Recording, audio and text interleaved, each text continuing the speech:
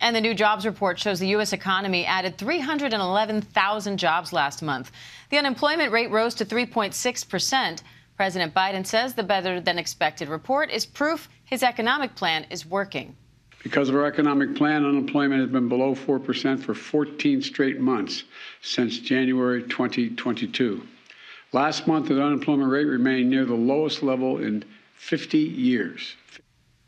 But with such a hot jobs market, there are concerns about inflation and future rate hikes by the Fed. ABC News business reporter Alexis Christoforous joins me live now for more on that.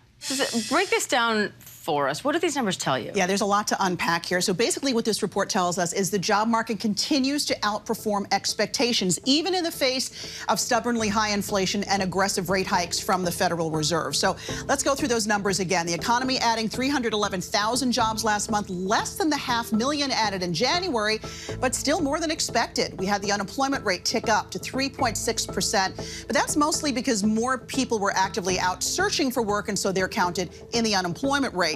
Now, hiring remained particularly strong in the leisure and hospitality sector, where 105,000 jobs were added. We also saw gains in retail, healthcare, and government jobs. On the flip side, the information industry shed 25,000 jobs, while transportation and warehousing lost 22,000 workers. In terms of wages, they may not be keeping up with inflation, but they are still rising, up 0.2% month over month, up 4.6% year over year. But that was actually lower than expected. And it's a bit of good news for the Fed in its effort to tame inflation, because as we've been saying, higher wages can stoke higher inflation. Also worth noting here that the January and December numbers were revised to show 34,000 fewer jobs added in those months. Now, today's report is just the latest in a string of reports pointing to a strong economy, including solid consumer spending. Next week, we're going to get the February inflation report. And Diane, if that comes in hot, we could see a more aggressive Federal Reserve. We're now banking on an interest rate hike of 0.5% when they meet in less than 2 weeks. And we know what that means. Higher borrowing costs for everything from credit cards to a home loan. So are there any particular sectors sticking out in this report?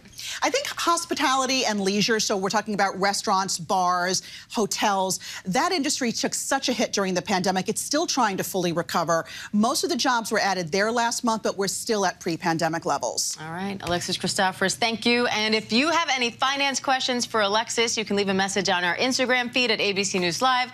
She just might answer your questions right here on Thursdays.